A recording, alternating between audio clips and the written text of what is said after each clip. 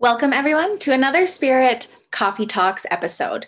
My name is Elise, and I am joined by Lisa Richmond and Jeanette Bureau, and we are all mediums and channelers with Avalon Spirit.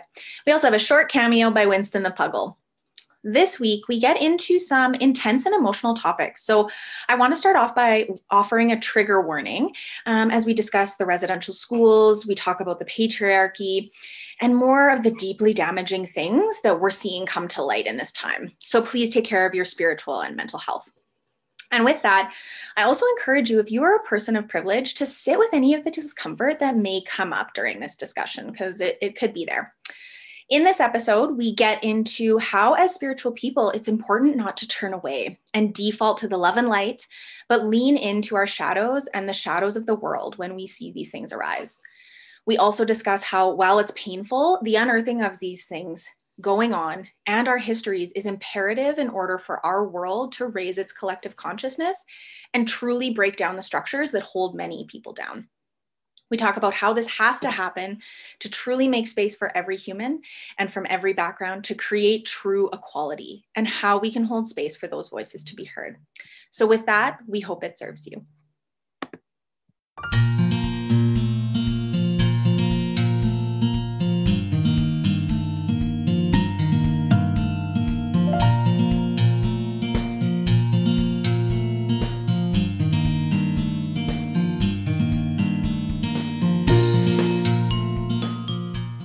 Hi, everyone, and welcome to Spirit Coffee Talk. My name is Elise. I am a medium with Avalon Spirit, and I'm joined today with Jeanette and Lisa. All right. Hi. Thanks, guys.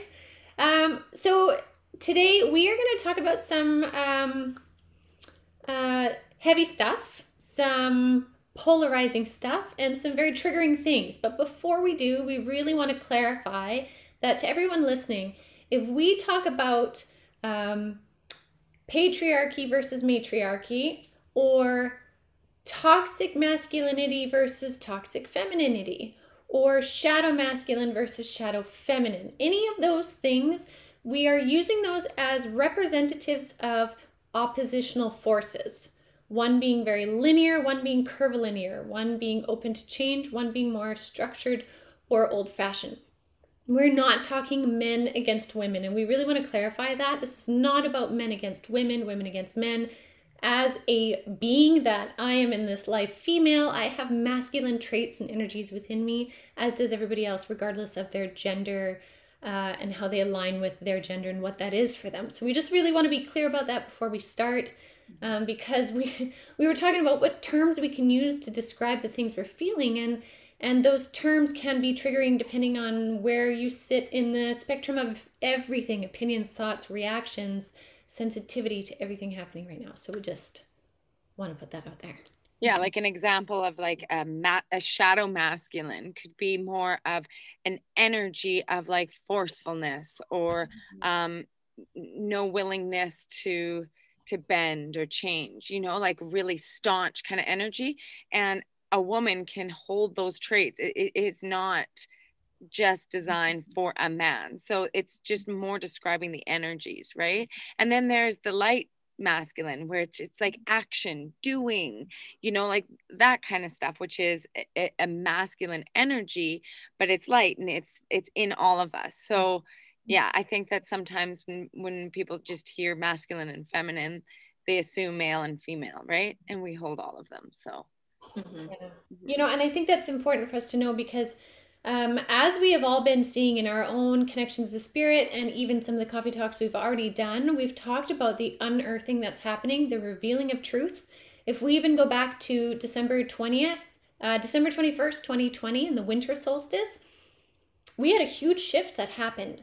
And they said 2021, and we've had conversations about this, 2021 would be the surfacing of truths, of things. In many ways, we are seeing that literally, but we're also seeing that in exposures through people's stories, through data that's coming out, through documents that are being revealed. There's many revealings that are happening right now, and we're really getting into the thick of it. And so I think the invitation for everybody, as we're talking about this, those that are listening, is to have a willingness to see all sides. Mm-hmm. See where you, not where you fit, to see what resonates with you, what aligns with your truth within through this And change. yeah, and even just knowing that all information comes from different sources, and some sources of information align better with some than others, right? And we don't have to necessarily be on one side or the other, but it's just being open that there's going to be, there is already, and there's going to continue to be a lot of surfacing of some pretty yucky stuff. Mm-hmm. And there's going to be a lot of really high places being exposed of shadow stuff that has been there for a really long time. Mm-hmm.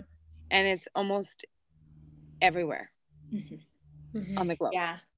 I'm grateful, I think, that we're having this conversation. One of the real kind of learnings for me in the last year is, 2020, I was kind of, I don't want to say removed from my spiritual self, but I kind of put it on pause, right? My dad had just passed, and I was just grappling with like what was happening in my own life. And then as COVID progressed, and we already started to see a lot of that unearthing, right? Things that had been kind of right in front of us, especially those of us that sit in a more privileged place, things that were happening right in front of us that we weren't looking at or paying attention, or we were kind of unconsciously but actively turning our eyes away, started to be really revealed to us, like the Black Lives Matter and those types of movements. And one of the things that was really something that I had to grapple with, and I tried to do a lot of learning, and I think I'm still learning, especially as I've come back into connection or opening up that spiritual self, because it was never gone, is how you bridge social justice with spirituality. Because I think in past, there has been a history of light and love. And, I'm sorry that happened to you, sending you light and love. And I'm very passionate, I think, about how that we have to remember that while everything, we can be spiritual beings, and there's these divine aspects of ourselves, and our souls are pure and good, and light and love is very true. We're also human beings, and we're living in these meat suits that have DNA codes and generational trauma and experiences that make living in this 3D world a lot more challenging for some than for others. And so this idea of like, yes, that's sad and light and love, sending prayers isn't enough. It's truly not. And I think, I'm really grateful to be having this conversation, because I think we can bridge the two to say, like, as spiritual people, how can we look at the atrocities and like really look at them as things are uncovered,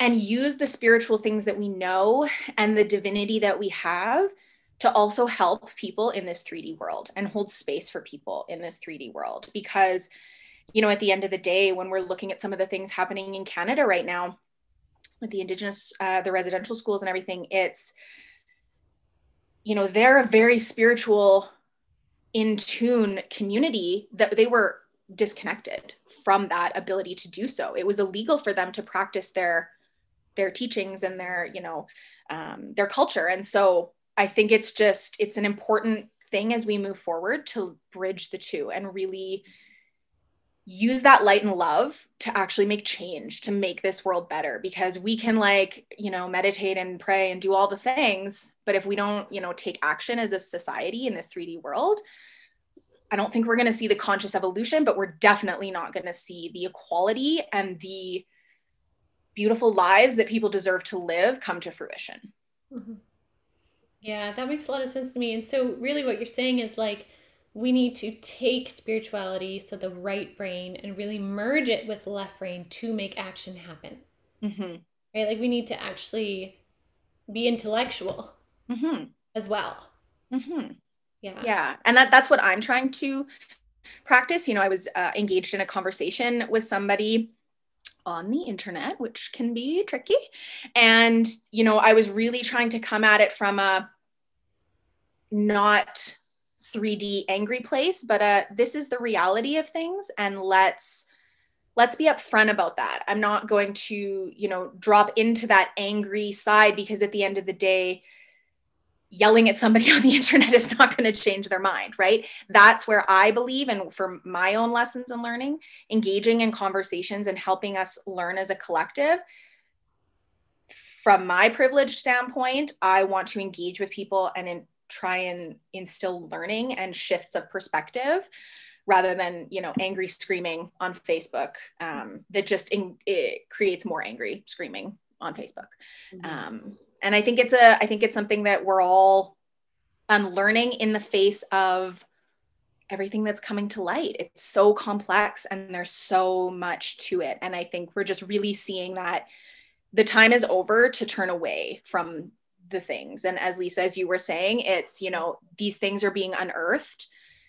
Do we want to be on the side of change and truly supporting humanity? Or do we want to just continue on kind of with our heads in the sand?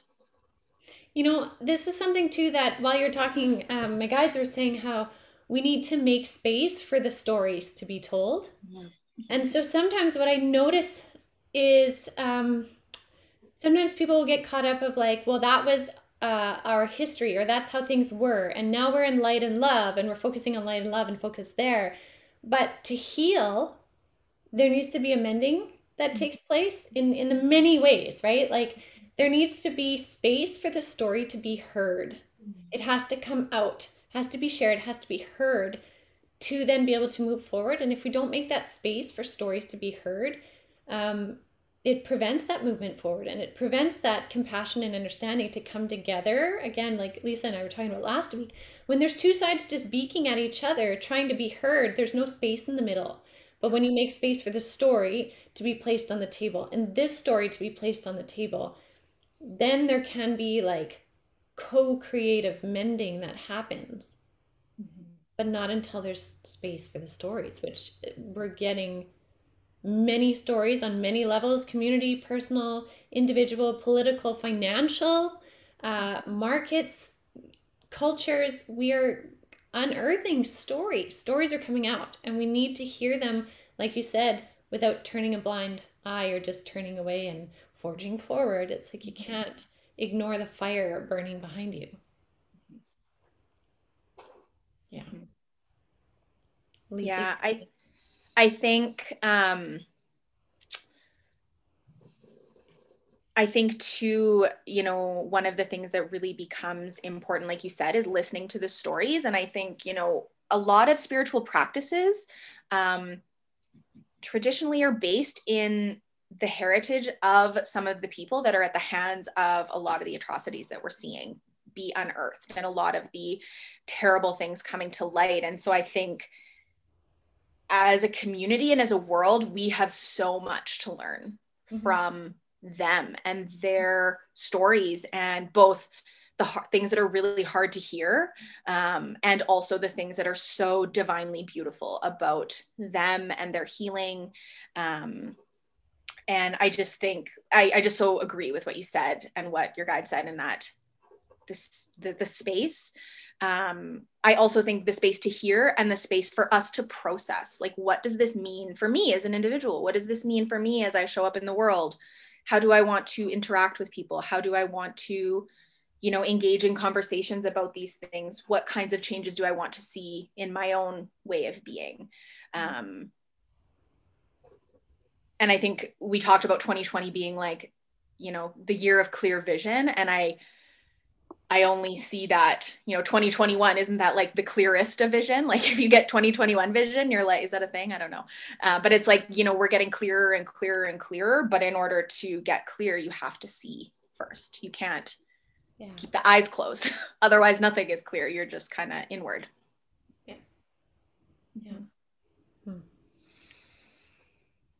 What are you pondering there, Lisa? I'm just feeling it. Like I think I'm feeling it really deeply, to be honest. Yeah. I think that what has kept those stories quite quiet is a system that its intention is to keep those stories quiet, and not just one. There's a few very, very, very powerful systems that, for their safety and their security, it is keeping stories quiet so that a narrative can be controlled. Mm-hmm. And I think that by turning a blind eye, like you guys were talking about, yeah, some of these stories are horrific and they come from all different places. But turning a blind eye is saying, then this is too much for me to endure. So I'm going to just go back into my happy place because that's too much for me to hear. So I'm just going to turn. But too bad. Too bad. Mm-hmm. You know, like that's a part of the system that's keeping the stories quiet. And then all of a sudden, because it's too horrific of a story to hear, when the stories really start coming out, it's like they're downplayed or they're made into almost like conspiracy, or it gets these lives turn into a political debate. Mm-hmm. Like Mm-hmm. that is the old shadow. Mm-hmm. And I think we're right in the middle of this surfacing so that old shadows are starting to get broken down, and it's not pretty and it's not easy and it's not nice, but it has to happen. Well, do you remember, I think it was, I know I talked to you guys individually about it, but I think I posted it on my podcast, a general story of it in May. And it was about, Spirit had given me a vision of the feminine principle. Again, I'm not saying women, I'm just talking about the feminine, softer principle. Coming into with these like baseball bats to smash down the walls and the supporting structures of the patriarchy, the shadow patriarchy that doesn't fit anymore. And it wasn't about smashing down the walls and hurting people or hurting the patriarchy or anything like that. But it was about to smash all the things so that the two sides could meet on level ground. They could meet face to face without any of them having these constructs that keep them separate from. And so I think we are in the energies of the crumbling. I saw that. I said that to you the other day that in my morning meditation, that was just, it took over. It was the mass crumbling of the wall. And Yeah. there was dust and chaos. And it was like intended for, like, specifically my, guides are saying kind of rise above it so you can see clearly on top so that you're not caught in the mess. So you're not caught in the, the rubble, but making space for the fact that it needs to come down. Mhm. Right. And it's going to be uncomfortable. Mhm. Yeah. And And I people think, don't like change either, especially even if it's a change that they don't know the facts of or the details or whatever. They know what they know what they've been told. And any kind of change or uprooting means, wait, hold on a second. Everything that I believed for this long, you're telling me now that it's not true? Well, that's too uncomfortable for me to look at, because then what does that say about me? No, close the door. I'm actually going to sit where it's comfortable, where I've believed and I've thought and I've known it to be true for all these years, because any other way is too uncomfortable. Because what does that say about me?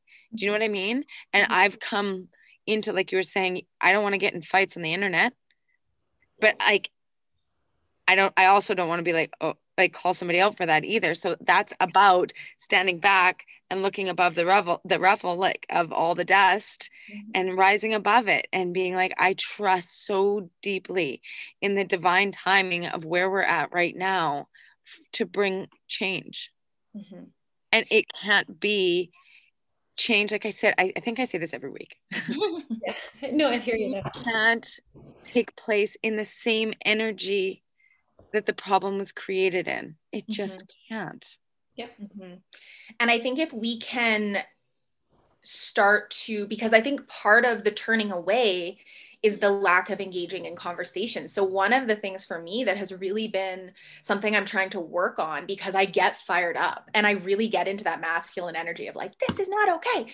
But I also know that then I kind of steamroll people and I don't allow space for their, like the both sides, right? The hearing in the middle, the understanding and listening to each other. And I think, as you were saying, Lisa, like we're on the spectrum of this is the reality that we're in. And the way to change the problems is to come at it from that higher perspective. You can't make change from the same headspace and mindset that the problem was created. Yeah. You can't change a paradigm that is fundamentally set up to sustain itself. That can't happen. And so I think we need to really remember those things. And I think we really need to remember that we can engage in conversations and we can make change while coming at it from a place of not turning an eye, not turning away, not avoiding the discomfort, and engaging in conversation to help us all start to understand and look at these things differently. And I think it comes down to a fundamental aspect of, as society, we don't want to feel uncomfortable, especially those of us who are in a privileged place. Mm-hmm. The fact that we don't want to feel that shows that the patriarchy is doing its job, right? Well, that systemic way of being. I think that right now is the crumbling of this wall, is the crumbling of the old way. And so we got to get comfortable being uncomfortable. Build a new, like, solid structure until one's down. So like, I think that we can offer love and support as it's falling, and that the voices come forward, and that these voices and these lives that have been stifled for so long. I think one of the best way of support right now is allowing these voices to be heard. Mm-hmm. Stop and check yourself and everything that you've learned up until now from a privileged perspective, which all three of us come from a very privileged perspective. Stop and stop and say, I'm going to allow things to surface that might feel uncomfortable. I'm going to allow it to surface and hear what really needs to be heard. And I think when we have discomfort arise with these conversations, and honestly, it's the BIPOC people, through learning through Black Lives Matter and a lot of these Indigenous conversations and the things that are going on, that taught me, if you are feeling discomfort, it is because something is coming up in you that is confronting. It feels like scary change. So look at it. Don't just say like, oh, I'm uncomfortable. This is wrong. I don't want to go there. It's, no, I'm uncomfortable because something is telling me that there's change. Right. And I need to, that's my responsibility as a privileged person. That is my responsibility to dig into those emotions. And that is spirituality. That is being spiritual. There's no light and love doesn't exist without that shadow work. And so I heard that yesterday too.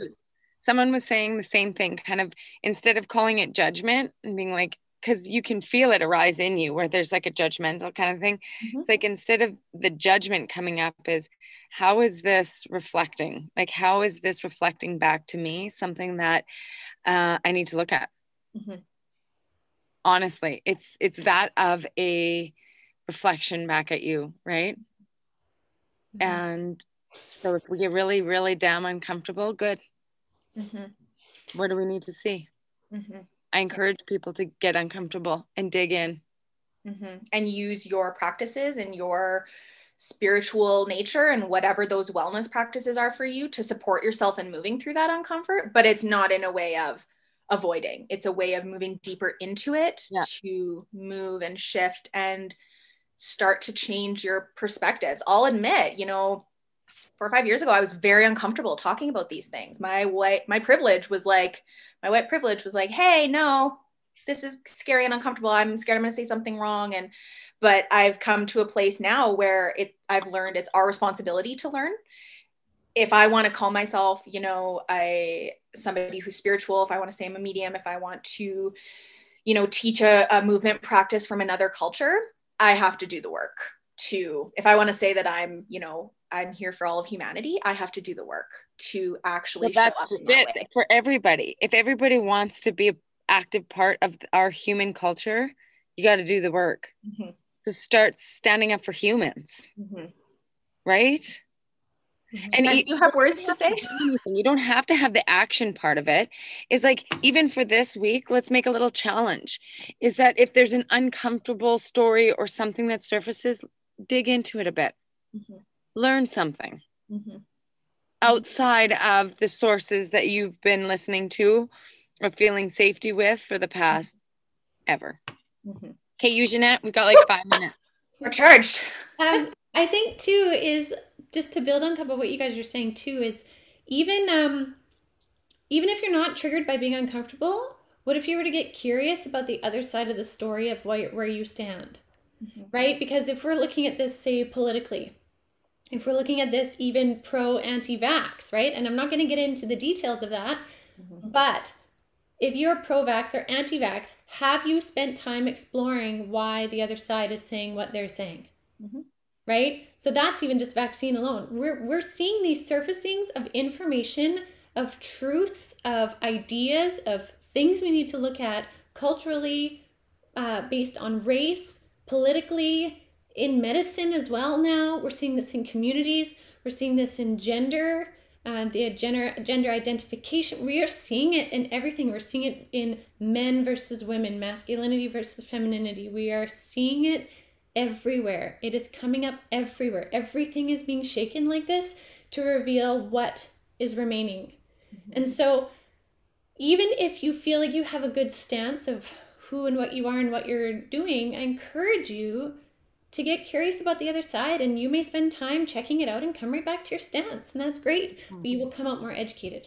And so it's a willingness to have those either discussions or explorations. And that's the thing, it might be uncomfortable, right? It might be uncomfortable even being curious, because that does provide like change for somebody. And to step out of a comfort zone, just even to be curious, can be enormously uncomfortable for people, right? So it's just an invitation. That's where growth happens. It's where the big stuff happens. Absolutely. Yeah. All right. Well, I'm so happy that we got to dive into this today. I really am. I think it's a much needed conversation, and I hope it does spark more conversation for people. And anybody that has any feedback on anything that we said today or any week, please leave in the comments below, and share this video, and let's get these conversations started for sure. Absolutely. Awesome. Okay, well, ladies, thanks for getting together, and thank you everyone for listening and watching today. And yeah, we'll be back next week.